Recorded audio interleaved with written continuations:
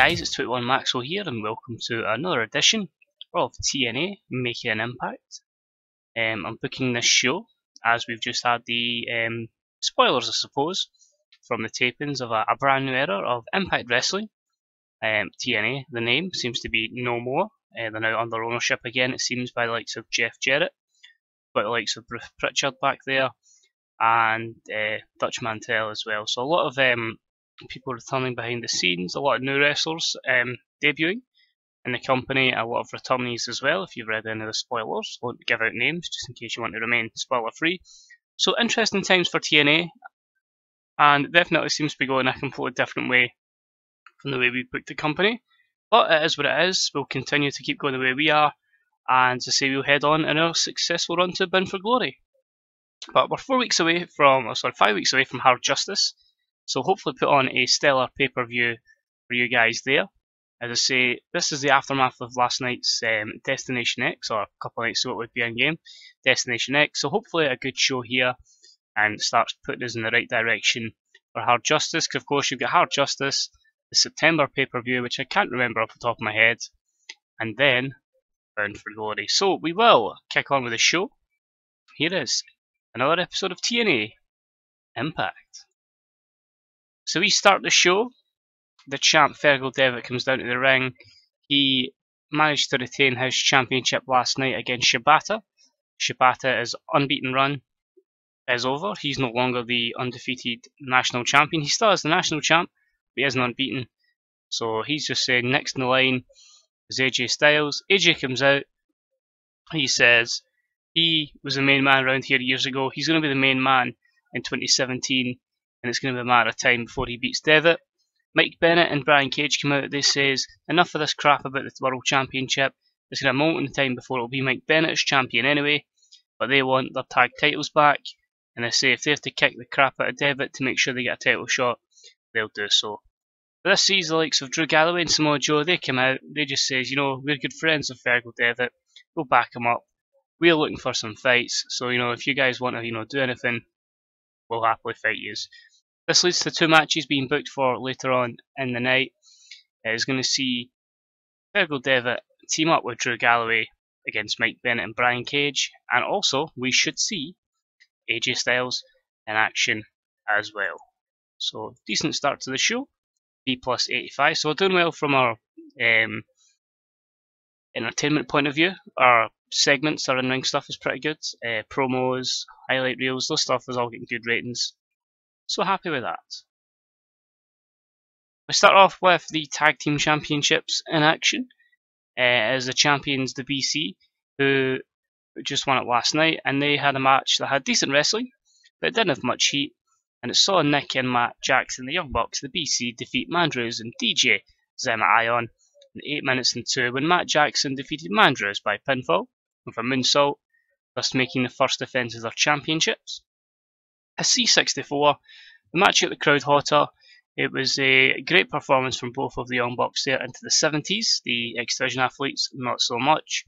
No skill improvements, but a good gain of momentum for the champs in their first title defence. On to the X Division now, and it was a decent matchup that saw TJ Perkins team up with Trevor Lee, and they defeated Jay Lethal and Spud in 8-19, when Trevor Lee defeated Spud by pinfall. In terms of ring performance, Jay Lethal, far better than anyone else. Spud was a weak link. You can see they were slowly getting, as I say, Perkins over to a good level. Trevor Lee will follow in the future, and a C65 is a good matchup here for the competitors involved. Trevor Lee with low morale, a few negatives, but I'm not too disheartened by that. It's a benchmark to follow from. Next up we'll get a hype video, just promoting the American Wolves. Obviously we've had a bit of a situation where obviously they're no longer the champs these days. They're kind of like stuck in this little rut at the moment, and it's just, hyping. They're still a team, and they're going to take any little comers on in the future in a bid to get the championships back. So D+ 53.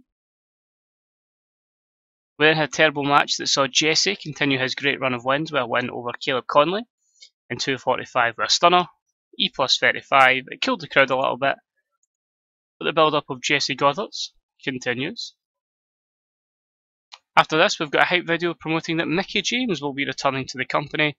in this game. She'd been signed for a while, but she had maternity leave. She is back, and she will be in action soon. That was a C-54, so Mickie James will be back very shortly. Then a bout in the Knockouts division that saw decent wrestling, but not a lot of heat, and it saw Rosemary defeat Gail Kim in 7:39 with an Olympic Slam.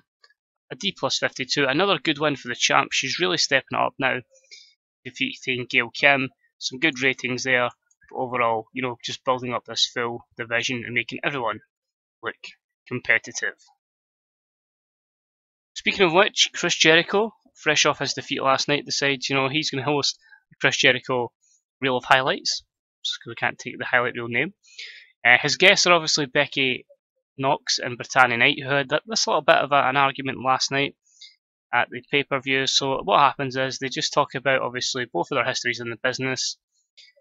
Britannia claiming that Becky's jealous of her, and then both of them descend into a brawl and destroy the Chris Jericho Reel of Highlights. So B-72, getting some proper heat into this storyline between these two.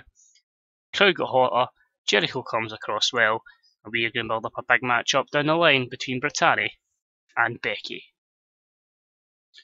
Next up, we obviously had the debut of Doomsday last night, joining Abyss, and they were in an extremely short match that saw them destroy the Mac and Moose connection in 5:09 when Doomsday defeated Willie Mack for chokeslam, missed the weak link. A C60, Doomsday and Abyss with better performances here. We did try and build Mac and Moose up, but at the end of the day, there's only so many tag teams we have in this division, so they unfortunately had to be the scapegoats here. A couple of negatives here for both teams. Worse seems to be with Moose. I think it might be a case where we might look to write them off if he's going to continue to get negative crowd reactions. Poor psychology and poor selling. After this, we have Matt and Jeff, and they've just basically said, so he caught us by surprise by bringing in Doomsday, but this isn't over. The Hardys will be back, and they will be ready for a complete war with Doomsday and Abyss. So just basically saying, you know, they caught them off guard last night, but they will be back. That is a B83, great promo from Matt and Jeff Hardy. The storyline gaining heat. Next up, it was a bout that had some decent wrestling, but didn't have much heat, and it saw Ricochet defeat Eli Drake in 7:37 with a diving double knee drop. C61, again just making Ricochet look like $1,000,000, giving him a good victory. Eli Drake playing good cannon fodder, and a bit of momentum gained for King of Flight. We have a promo with AJ Styles. He's just basically saying it's finally his time. You know, Devitt can be champion as long as he wants pre to this, but as soon as these two compete at the pay-per-view, you know, it's going to be a case of he is going to become champion again, and he is going to be the man that runs the place. So A94, AJ with a solid promo there. He takes on Drew Galloway, and it was a great heat in the matchup. And good wrestling, and it saw AJ defeat Drew in 12:33 with the Styles Clash, which was a B-72. So I got it wrong, it seems like Drew's not in the main event, it's Samoa Joe. Overall, great matchup there, considering that it was awkward and it wasn't a clicking between them. It means basically, you know, if these two did work, they'd be producing probably a B+ match. So 61 for Drew, a 70 for AJ. Keeps AJ looking strong going at that main event, and it gives Drew a good bit of spotlight, sharing it with AJ. But then basically Brian Cage and Mike Bennett saying, you know, the BC are lucky they're champs. They had a minor blip last night, but they're going to show they're going to win tonight, and they're going to become champions again of the tag team division. B-73. They also talk about the main event match tonight. And that main event match had great wrestling and good heat. And it saw Fergal Devitt and Samoa Joe defeat Mike Bennett and Brian Cage in 18:25 when Mike Bennett was counted out when fighting Fergal Devitt. So Devitt carried the match. Devitt does get the win over, as I say, Mike Bennett. However, Mike Bennett's protected with a count-out loss. But the B82 is a good rating. Excellent chemistry between the former tag champs. Good performances from Joe, Devitt and Mike Bennett. And yeah, Brian Cage held up his own as well. So Brian Cage performed, skill improvement. Overall, the champ gets the win. But what does it mean going forward for Samoa Joe? And what does it mean going forward for the tandem of Mike Bennett and Brian Cage. Show as always, B81 knocks out the park, increasing popularity in 23 regions as we continue on the slow little run that should see us as a national champion, national company even, very soon. Keely Ray is going to stay with ICW. PWG have continued the signing of Chris Hero. And we are bringing in, as a manager, Raven. And possibly Bray Wyatt. However unlikely though. But a few things here. Pete Dunne is leaving RPW. He is signed with TNA, so Pete Dunne is in the building. Bobby Roode's contract is up in a month. I'm actually going to let Bobby Roode go, I think. I don't have anything for him. Good bit of overness and stuff, but really what has he done for us lately? Nothing. Robbie's returned to the company. Spud's unhappy. AJ Styles likes Ricochet, so might push him forward. And a 5.83 might be our best TV rating. And in times like this, sometimes you just have to be a bit adventurous. We are offering a deal out the park for Bray Wyatt, or Wyndham Rotunda I should say, if we can bring him in. One, it's got a lot of popularity going for him, but two, it's someone that can just take this company again to the next level. So hopefully we can steal him, paying big bucks, but we've got money in the bank, we're making good profit, and it's these kind of signings that will take us to higher lengths when we get to the national level. We'll just put Pete Dunne in as an enhancement talent just now, although he'll probably get, as I say, a push over the time in the X division. But in terms of size, close. We're so close. Midwest is over, Southeast is over, Puerto Rico's over. So that's at least 3 of the 8 that we need to get. A couple of 64s, 63s and 61s. We should be there by Bound for Glory, if I'm honest. So as always guys, thank you for watching, it's deeply appreciated. If you enjoyed the show, if you give it a little thumbs up, it's always appreciated. Any comments, shares as well, deeply appreciated. If you get any comments on this save, on your own saves, please let me know how you're getting on.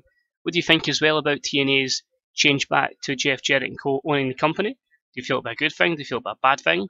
Are there any of the names you've seen linked in the spoilers? Who are you happy who's back? Do you feel there's anyone that has debuted that could cause an impact, no pun intended, in Impact Wrestling? Or do you think it's just a case of it's another change in ownership, but likely it's going to suffer? But as I say, thanks always guys for watching. Can get the game as always on the Grey Dog Software website, with a lot of information on the forums regarding mods, graphics and more advice. And you can watch some more YouTube stuff from more bookers and some written stuff as well. Fair stuff on the Fantasy Bookers subreddit. A lot of great talents there. Definitely check them out. But as always guys, thank you for watching. I'll see you next time as we are on the road to hard justice. Bye bye.